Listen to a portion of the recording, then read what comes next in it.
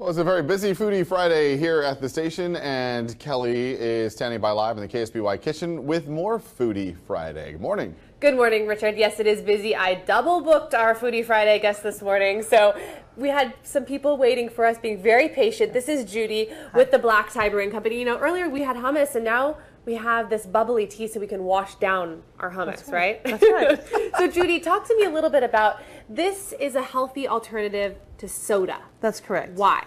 Because it has less sugar than soda. It has about 17 milligrams of sugar, and it has just a small amount of caffeine, between 12 and 17 milligrams, depending on the flavor. Okay. And it's sparkling tea, so it's very refreshing without as much sugar.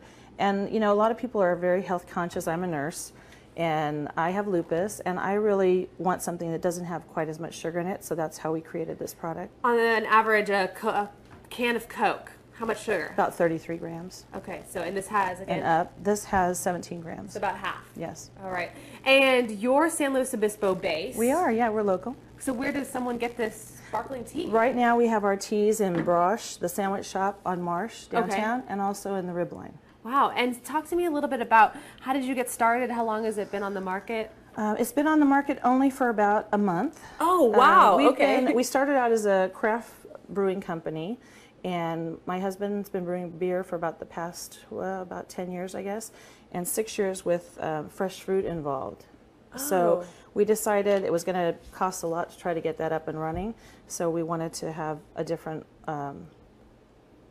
product to bring to the market, so we came up with the teas. And so what exactly is in it? It's just tea? So there's carbonation in the tea, but it's blended with fresh fruits, papaya, mangoes, guava, pineapple, tropical fruits. Wow, that's really good. Yes. So this one was? This is amazing mango. Amazing mango. This one is guava berry, and that one is peachy mango. And there's a blend of fruits in each one, but we brew it with fresh fruit. So when you say you brew it, are you doing it the same way that you would make beer? Very similar, yes. Okay. Very interesting. I don't want to go into the details. Okay, well, it's a secret. Big secret. You've got your brewmaster over there, that's right? That's Ty, the brewmaster. And then we also made a cake for you today. Oh, that's really sweet of you. We made a cake with the tea, and it has the fresh fruit on top, just as we use in the tea. Oh my gosh, Richard.